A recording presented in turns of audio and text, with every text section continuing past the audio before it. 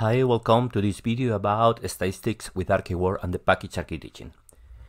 In this video, we're going to see how to use RKWard and RKTeaching in order to perform a statistical test.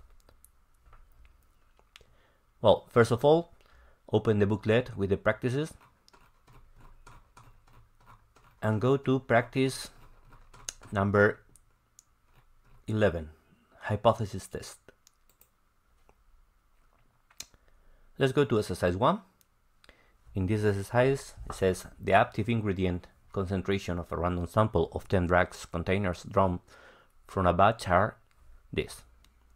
I have a sample with 10 concentration of active ingredient. We're going to load this dataset as usually. For that, first you need to load the RKTeaching package. So go to settings, manage our packages and plugins, and here look for the RKTeaching package.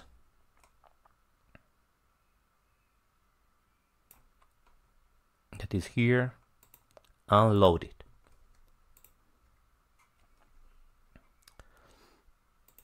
Then go to the workspace tab, and in other environments you will see all the packages that are loaded. One of them is RKTeaching. Unfold it, and the dataset is active ingredient, this one. Well, remember that you have to make a copy of this dataset to my workspace. So right click and copy to global environment. And now you can open it and you will see that it contains one variable, just one variable with the active ingredient concentration of a sample of 10 containers. Well, part B asks to test the two-side hypothesis. The null hypothesis is mu, the mean equals 18, versus the alternative hypothesis, the mean is different of 18, with a significance level 0.05. That means alpha 0.05. Well, in order to perform this test with RKWard, you have to go to the menu teaching, parametric test, means, and t-test for the mean of one population. So let's go to menu teaching, parametric test, means, and t-test for the mean of one population, because I want to test the mean for just one population. In this dialog, all you have to do is select the variable that you want to test the mean for, that is concentration. And finally, in test options, you have to set the properties of the test.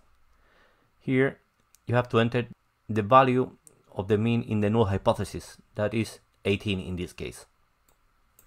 I want to check if the mean is 18, or alternatively, if it's different. In this case, we have a two-side test, greater or less. Well, in this case, the alternative hypothesis is different, so this is a two-side hypothesis test. So we're going to set two-side, and that's all. Submit, and here we get a table with the t-test, with the result of the t-test concentration. It contains the confidence interval at the end, as we've seen in the previous practice, but now we are interested in the p-value of the test that appears here.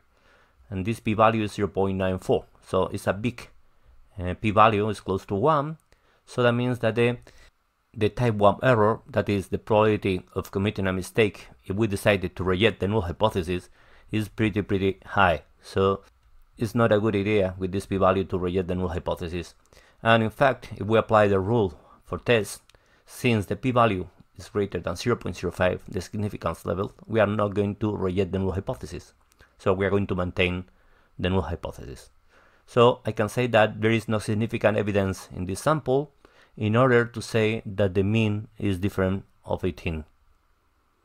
Well, and the reason is because, as you can see, the estimated mean, that is the mean of the sample, is pretty close to 18. So it's a bad idea to reject the null hypothesis in this case. Well, in part C, it asks for another two-side test. In this case, the null hypothesis, the mean is equal to 19.5, and the alternative hypothesis is the mean is different from 19.5. Again, with a significance level 0.05, and also with a significance level 0.01. Well, all you have to do is just run again, And here in test options, just change the value of the null hypothesis, that is now 19.5. Again, it's a two-side test, so just submit. And here, again, you get the p-value for the new test, that is now 0.023. Well, now the p-value is pretty small.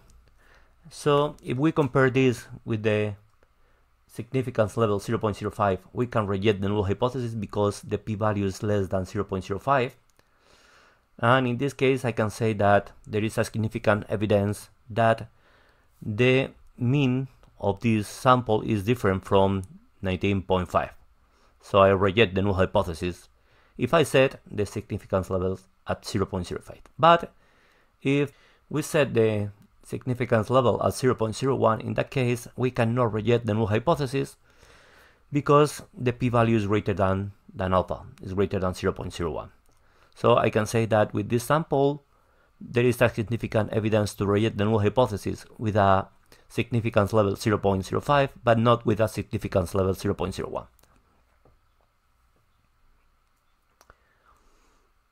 Well, in part D, again, it asks for a test, for a two-side test. In this case, the null hypothesis is the mean equals 17, and the alternative hypothesis is different from 17.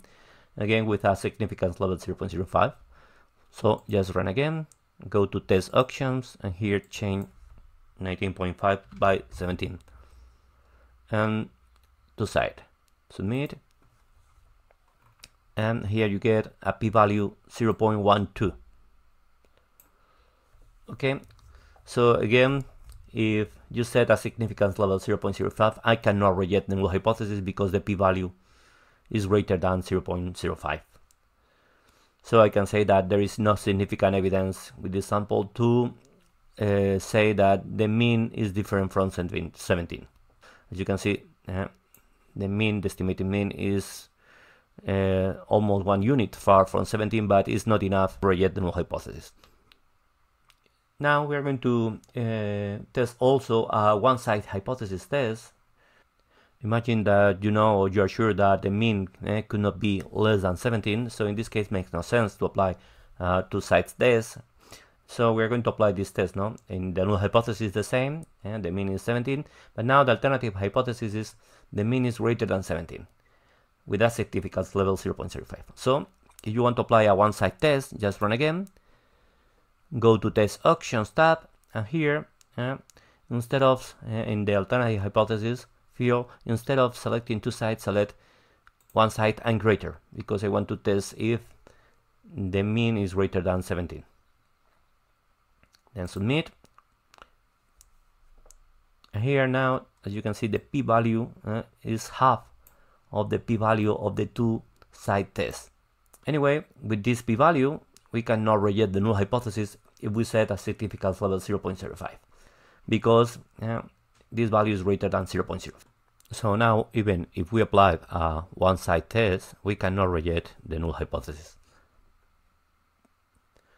Okay, in part E, it says if the manufacturer of the drug affirms that it has increased the active ingredient concentration with respect to previous batches, where the concentration was 17 milligrams cubic millimeter, can we believe it?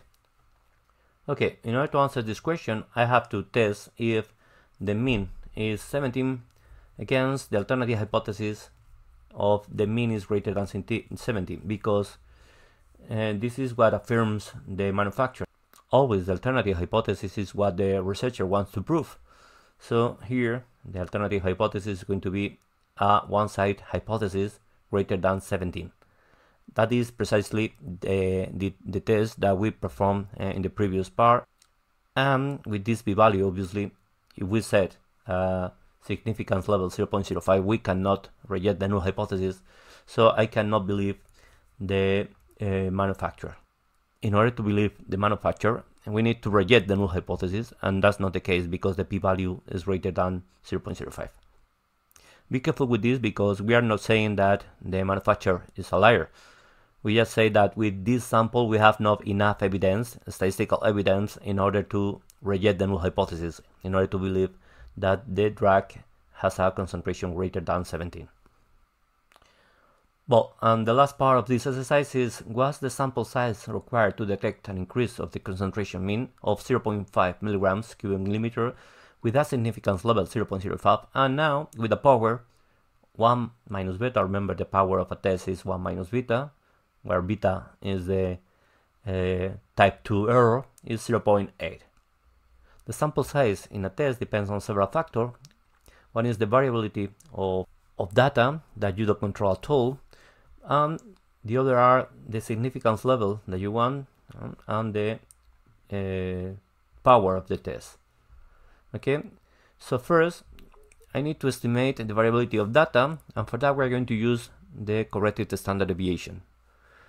So go to teaching first, descriptive statistics and statistics, and here select the variable concentration, and go to basic statistics, and here we're going to use the corrected standard deviation as an estimator of the standard deviation of the population, because the standard deviation of the sample underestimate the standard deviation of the population. So it's better to correct it, and this is the corrected standard deviation. Then submit, and here you get that the corrected standard deviation is 1.7871, and we're going to copy this, and we're going to use this as an estimator of the standard deviation of the population. So now, in order to compute the sample size, go to teaching, parametric test, means, and sample size for the t-test. Teaching, parametric test, means, and sample size for the t-test. And here you have to select the type of test that you want to perform. This is a test for just one population, and the alternative hypothesis is one side, because I want to check if the active ingredient concentration has increased. And here you have to enter the difference that you want to detect between the means, that is 0.5, and also the standard deviation, that is the value that we got in the previous procedure. So paste this value here, and finally select the significance level that you want for your test and the power, that is 0.05 and 0.8. Then submit, and here you get the sample size. So that is, you need approximately 80 containers in order to perform a one-time test, in order to see if the active ingredient concentration has increased at least 0.5 milligrams with a confidence level 0.05 and a power 0.8. Okay, now let's go to exercise 2. In this exercise, in a survey performed by a university about the use of the library, a random sample of 34 students has been asked whether they go to the library at least once a week. Well, we're going to load first this dataset. The name for this dataset is library. So right click, copy to global emp, and open library.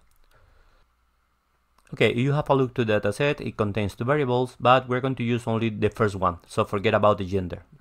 Answer is a qualitative variable that it contains two possible values, two categories, no and yes, whether the students goes or not to the library regularly.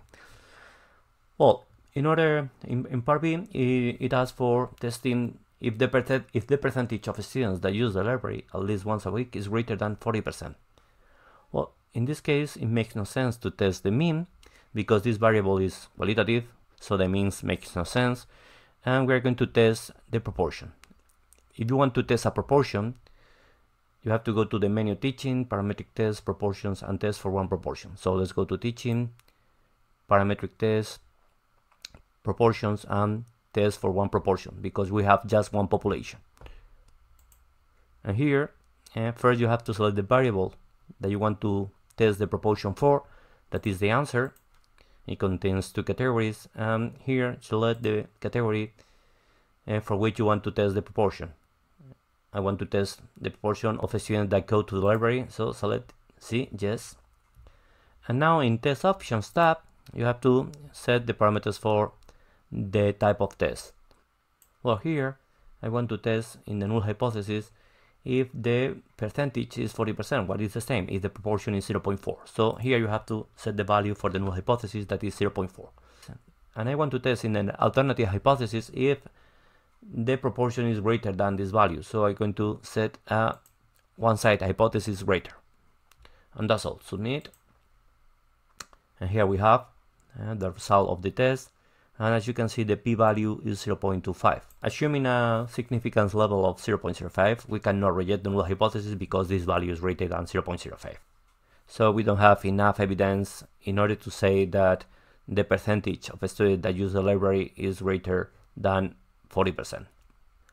Well, this is how to perform a test for a proportion. Let's go to part 3. In part 3, a study tries to determine if there is a difference between the ages at which two populations of babies, A and B, begin to walk by themselves.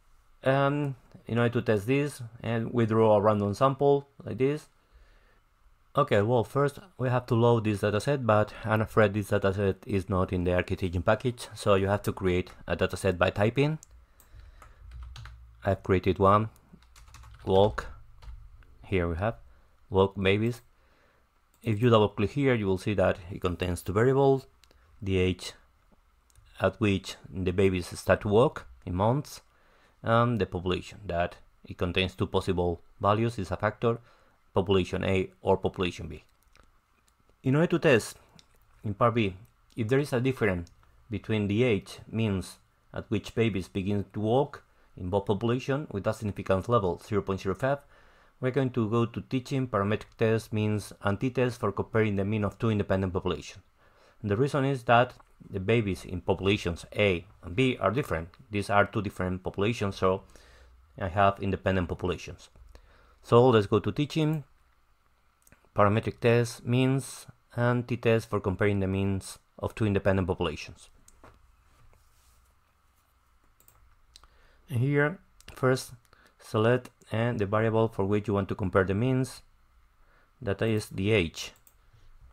And in according to, you have to select the variable that you want to use in order to split the sample in the two groups that you want to compare, that is population. Population contains two categories, A and B, and here you have to select which category do you want to compare with which. We are going to compare A with B. And now go to Test Options tab, and here select the type of test.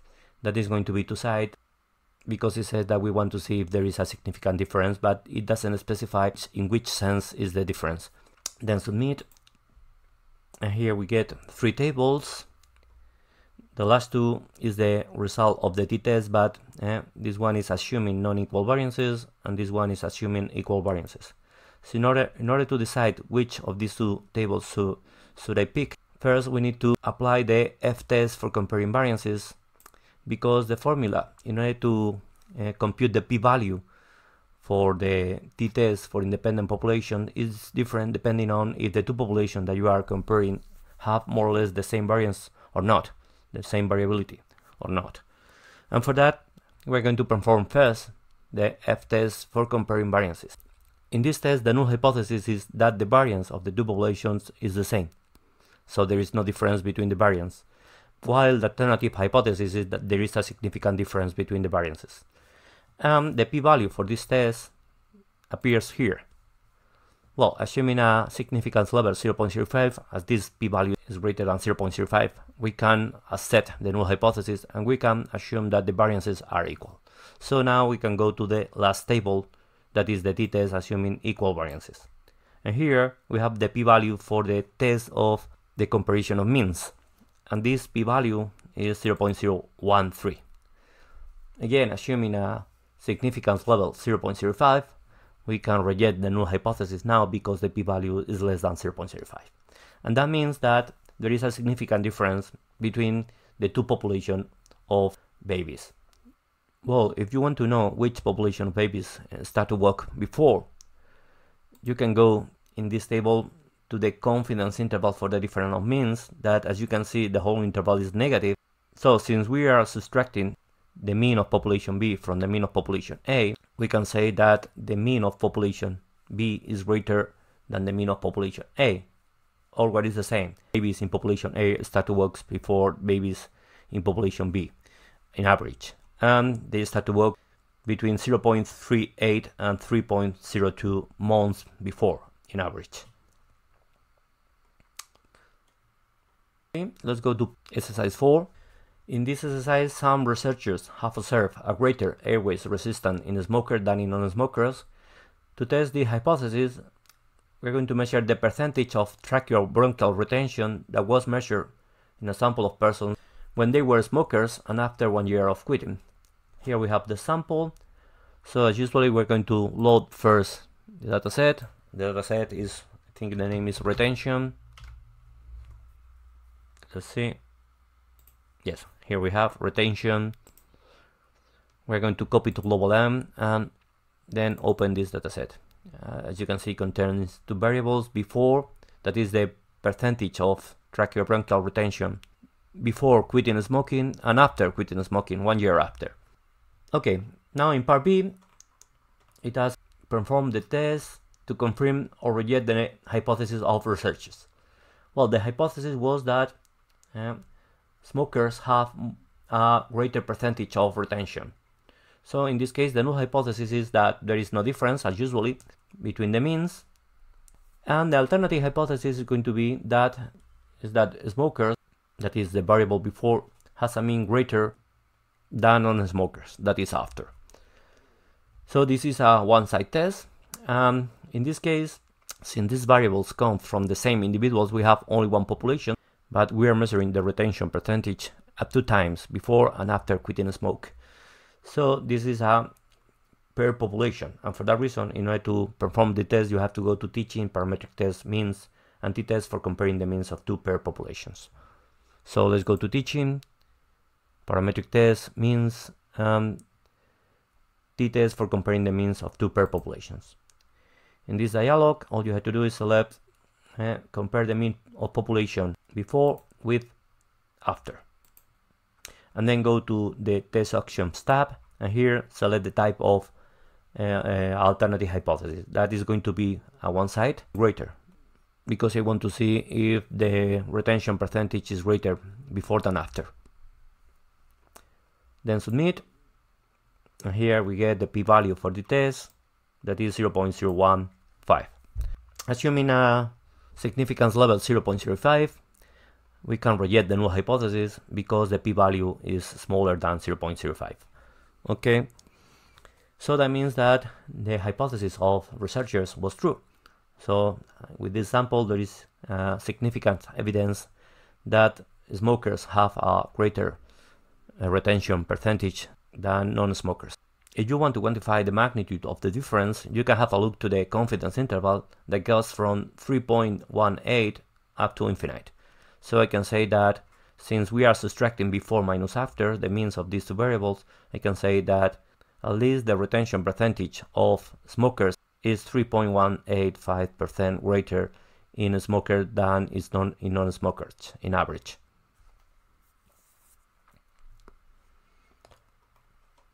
Well, and now exercise 5 is the last one of this practice. It says that in a course there are 2 groups of students, one in the morning and other in the afternoon. In the morning group, 55 students out of 80 pass, while in the afternoon only 32 students pass out of 80. Are there significant difference between the percentage of students that pass in the morning and in the afternoon? Okay, so in order to test this, we're going to compare the proportions, because in this case the variable to pass or not is qualitative, so it makes no sense to compare the means. And the null hypothesis, as usually, is going to be that there is no difference between the 2 groups, while the alternative hypothesis is going to be a 2-side hypothesis, because I want to check just if there are some differences. So in order to compare 2 proportions, go to teaching, parametric test, proportion, and test for comparing 2 proportions. Let's go to teaching, parametric test, proportions, and test for comparing 2 proportions. And here we are not going to define a variable nor dataset, because in order to perform the test you only need to know the frequencies, and we know the frequencies. No, in the first sample, the morning group, I know that 55 students passed, that's the frequency, and the sample size is 80 students. While in the afternoon group, the sample 2, we have 32 students that pass, that's the frequency, and the sample size is 90. After that, in test options tab, just select the type of alternative hypothesis, that is 2-side in this case.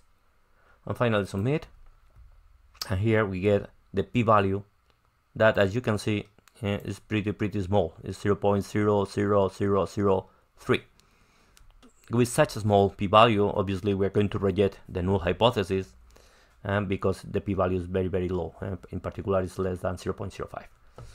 So I can say that there is enough evidence, there is a strong evidence in the sample in order to say that the percentage of students that pass is different in these two groups. Now, if you want to see in which group the percentage of students that pass is greater, you can have a look to the confidence interval for the difference between proportions, and you will see that it goes from 0.178 up to 0.485. So the whole interval is positive. Since we are subtracting the proportion of population 2 from the percentage of population, that means that the percentage of population 1, as you can see, is greater than the percentage of population 2. That is, in the morning group, the percentage of students that pass is between 17.83 and 48.55% greater than in the afternoon group. So that's all. I propose you to try these exercises. Thank you very much for watching this video. Bye bye.